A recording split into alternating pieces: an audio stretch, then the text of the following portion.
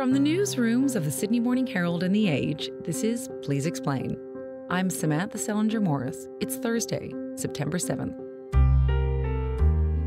What happens when a global economic power spits the dummy? It's been a pertinent question ever since China decided to pull out of a number of upcoming and crucial global meetings, and in the process, enrage many of its neighbours. It all began when China released a new map just over a week ago.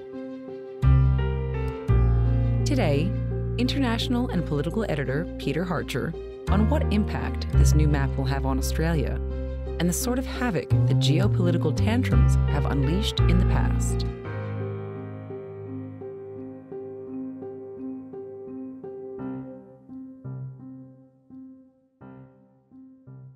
So, Peter, you've written about this map that I imagine many listeners wouldn't have heard of before.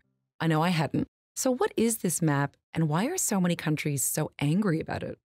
Well, the map published by China is the latest version of a long series of maps published by China that stamp their territorial claim on their neighbours' territories. In short, it's traditionally been called the 9-dash line, although over the years it's varied between 11 dashes and 9 dashes, and the latest iteration is a 10-dash line. So let's call it the 10-dash line. And the reason it upsets everybody is that the dashes, it's like the shape of a giant tongue lolling down from China into the South China Sea and occupying, the imaginary tongue occupying more than 90% of the South China Sea, and that encompasses maritime territories plus features, islets, rocks, whatever, owned by 4 countries plus Taiwan. So it's guaranteed to upset China's neighbours. Plus, the map also shows an intrusion into territory of India's. So it's guaranteed to upset India as well.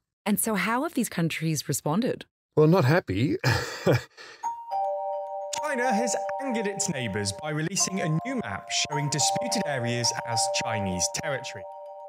One of the reasons the map published now is particularly provocative is that China called it the standard map, meaning it's the finished product, it's not open to negotiation, it's the official formal position, and yet it includes the territory of so many of its neighbours. Meanwhile, Malaysia and the Philippines, they've now reacted to the map and have rubbished China's claims. China's new map, which was all of the countries affected have denounced it and rejected it. India has lodged a diplomatic objection with China over a new map which lays claim to Indian territory. And some countries that aren't directly affected but are very important to the regional balance of power. For example, Indonesia. The map doesn't directly overlap into Indonesian territory, but Indonesia is very sensitive to China's misbehaviour in the South China Sea because China consistently sends fishing vessels and maritime administration vessels and naval vessels into Indonesian waters near the Natuna Islands and claims traditional fishing rights, and Indonesia always scrambles its navy to chase them off. And the president, Joko Widodo, universally known as Jokowi, has said there is zero room for compromise, and so Indonesia has expressed its concerns about this as well. Okay, and commentators have said that the release of this map now, right before a number of important summits, is particularly provocative. So why is that?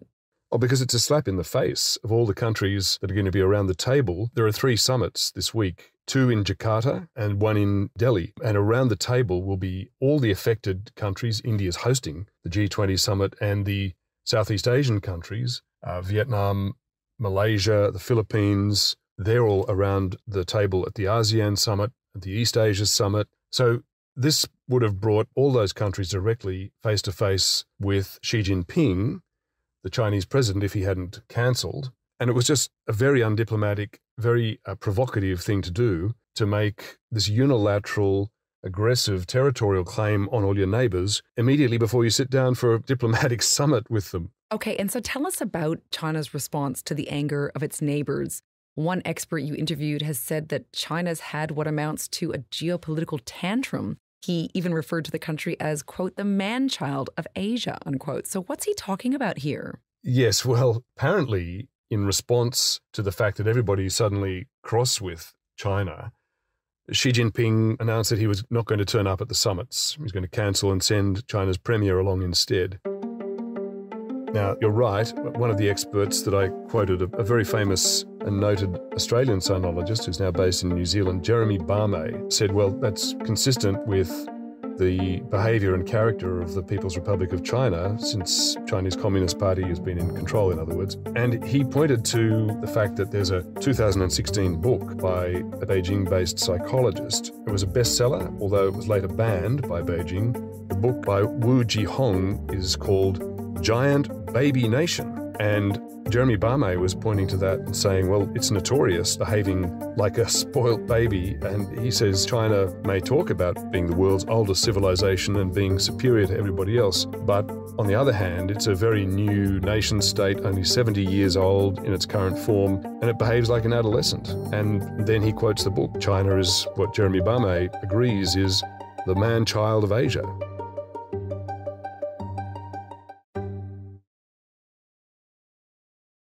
And now, since your column appeared, there's been news of a further dummy spit on China's part. So tell us about this.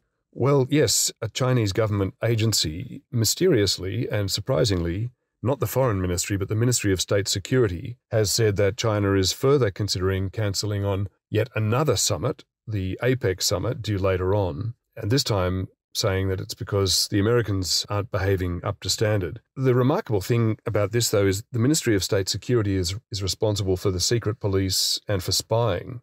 It's not a foreign policy agency, and yet it's put out statements threatening to cancel on the APEC summit too. So, I mean, this seems to be a pretty cheeky elevation by the Ministry of State Security, a claim to have its authority over foreign policy and the president's movements. It suggests that at the very least there's some pretty willing competition between the different government agencies in Beijing. So it's not the smooth functioning machine that Beijing would like to think it is. Right. And I'd love to get some historical context on this issue of countries behaving in a juvenile way geopolitically. I mean, China can't be reinventing the wheel here.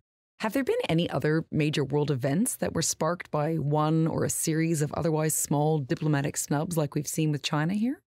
One that comes to mind is a very famous, very petty incident called the War of Jenkins' Ear. And the War of Jenkins' Ear was between Spain and Britain in the 1740s.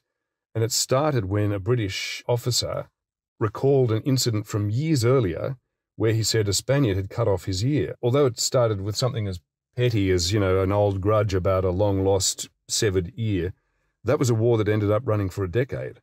So if countries want a war, they can always find a pretext. And whenever there's even the tiniest incident, for example, in the DMZ between North Korea and South Korea, a soldier, goes into the DMZ to trim a tree that's blocking the view across to the enemy line. Everybody's got their hearts in their mouths that this could end up in a major war. The least pretext will do. Further to that, the headline for your column was that China was wiping diplomacy off the map. So what happens when a country does that and decides that the concerns of the countries around them just don't matter? Yeah, it's kind of a very rude gesture to your neighbours, isn't it? To say, well, if you don't agree with everything I'm saying and doing, I'm just not going to bother showing up for the meeting. So Xi Jinping turned up at a BRICS summit last week in South Africa.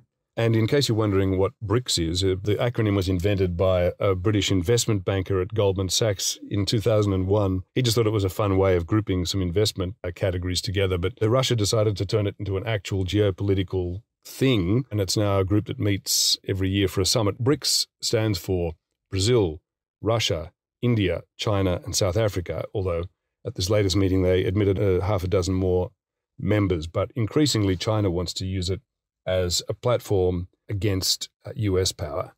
So Xi Jinping, he traveled to Russia to visit his mate Vladimir Putin earlier in the year, but he's not going to make a much shorter trip to either the ASEAN summit, the East Asia summit, or the G20 summit. That sort of tantrum, as you said, it really slams the door on diplomacy.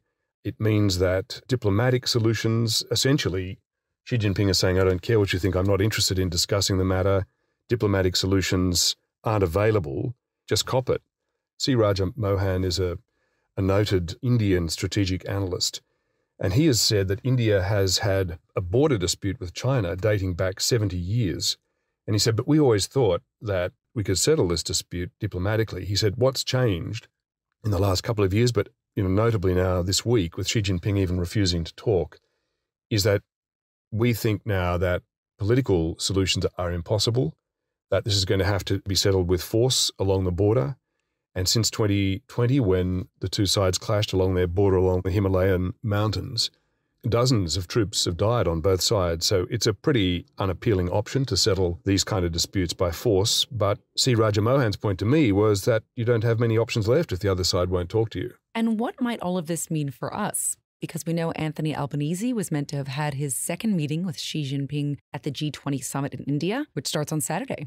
Well, directly, I don't think the implications are very serious or very many. It means that Anthony Albanese won't get to see Xi Jinping at the G20. Well, that's no disaster. The prospects of a bilateral meeting between Albanese and Xi Jinping in China itself, in Beijing later in the year, are still live. The Chinese have still got the invitation on the table. Albanese has just been taking his time naming a date, committing to the meeting. So that's still in prospect, but the larger consequence is pretty poor, I'd suggest, Samantha, because the less diplomacy, the more confrontation in the region, the more likelihood of a clash, the likelihood of even a small incident, maybe someone cutting off someone else's ear, turning into a much more serious incident. The region is approaching the brink. It's not a healthy situation.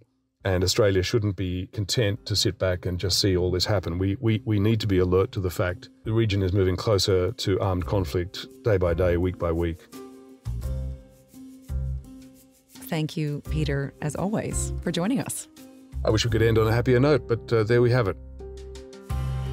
Today's episode of Please Explain was produced by Tammy Mills, with technical assistance by Chi Wong. Our executive producer is Ruby Schwartz. Please Explain is a production of The Age and the Sydney Morning Herald. If you enjoy the show and want more of our journalism, subscribe to our newspapers today. It's the best way to support what we do. Search The Age or smh.com.au/subscribe. I'm Samantha Selinger Morris. This is Please Explain. Thanks for listening.